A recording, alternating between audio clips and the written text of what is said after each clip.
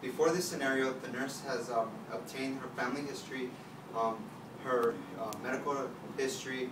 She is now obtaining her physical assessment, and right now she's doing a finger stick, and she's going to go get the coverage necessary.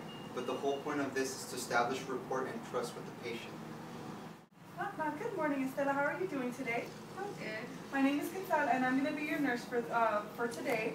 One quick thing I need to do is I just need to check your blood sugars. But before I do that, how did you sleep last night? Okay. Okay. Did you have any? Do you have any pain right now or anything? Nausea? No, not too much. Okay. Okay. All right. So what I'm going to do is I'm just going to go ahead and check your blood sugar really quickly and see how you're doing. Okay. All right. So just 1 second.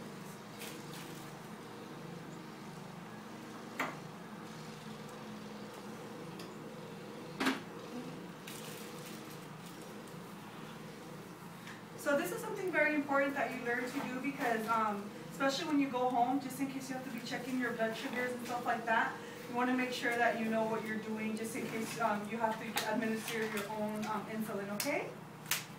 All right, so we're going to go ahead and get started.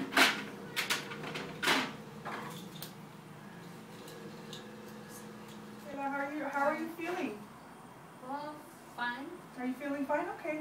Well, we already got your blood. We did your blood sugar. I got your results, and it was 215. So because I know a little high. So because of that, we're gonna have to give you 4 units of a regular insulin.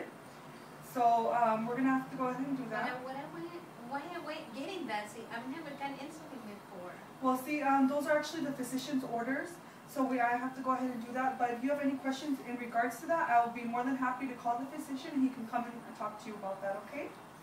All right. And do you have any pain or anything right now? Shortness of breath? No. No? Okay. All right. Well, I'll be here for you if you need anything. You have your call light available, so just make sure, like I said, if you need anything, let us know, and I will call the doctor immediately so he can come and answer your questions a little bit better, okay? All righty, then, Estela. I'll see you in a bit.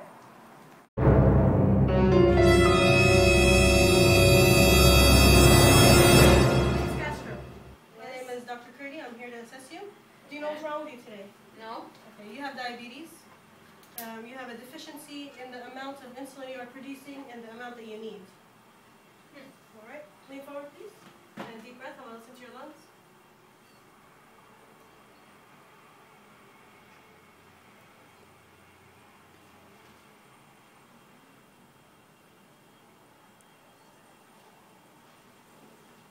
Your blood sugars have been running high last night. And this morning they were at 268. So I think we need to change your treatment plan. We are going to add Lantus. This is a long-acting insulin that should help you. It kind of acts like your own hormone and it regulates. And in addition to that, you're already taking 4 units of insulin. We will be adding another 4 units. And this will be done between your meals. It's very important to understand the risk of diabetes. You're at risk for diabetic neuropathy, altered nutrition, altered electrolyte levels. So you need to understand that and be very compliant. I'm going to go back and check out your chart. If you need any help, you can call me.